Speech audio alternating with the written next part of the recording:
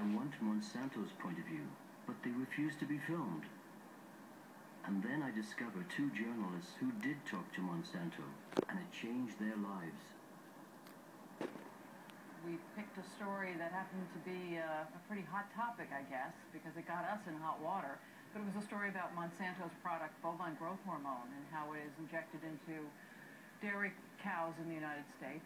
And we were working for the Fox television station in Florida at the time as the investigative reporters, and found that it was used quite liberally in Florida, and that it changes the milk, and that the FDA has not tested it thoroughly, and a variety of other aspects to the story that made it a really good story, an important story to tell. But unfortunately, Monsanto felt equally strong that it was a story they didn't want out. Monsanto had made it clear that they were likely to litigate the issue if we went ahead with the story. There were threats of dire consequences.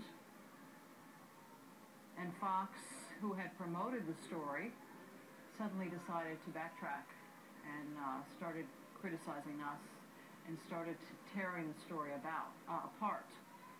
And to make a long story short, 8 months later and 83 rewrites later, they fired us. As one of their lawyers said to us, look, it doesn't matter whether the facts are true. It doesn't matter that you have the facts well documented. It just isn't worth, from a business decision, it just isn't worth a couple of $100,000 to go up against Monsanto in a court of law to defend the truth.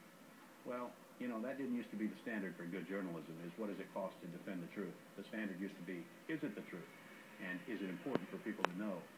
The story Steve and Jane tell me about BGH milk is frightening. Their censored evidence documented risks of breast and colon cancer from drinking it. It cried for further testing, but none was ever done. This was the first genetically modified product to be used and fed to the public at large.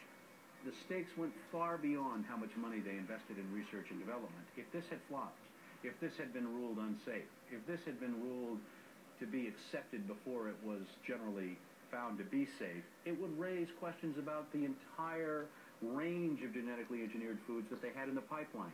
So they had a huge stake in getting this approved, very quietly getting it into the food supply, and trying to convince everybody that it's safe. I'm amazed when Steve tells me that the United States is the only major industrialized country in the world that approves the consumption of BGH. It seems to me that if there's nothing wrong with the genetically modified products, why not label them? Why not tell people this contains genetic... Well, they pitch a fit when anybody suggests they should label the products like milk. Why not label milk that's coming from cows injected with artificial hormones? They don't do that because they know that people would not buy it. It's not up to giant corporations to dictate to people what they put in their own bodies. If I don't want to eat a genetically engineered tomato, that's my choice.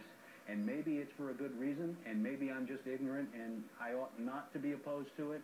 But, you know, it's my body, it's my choice.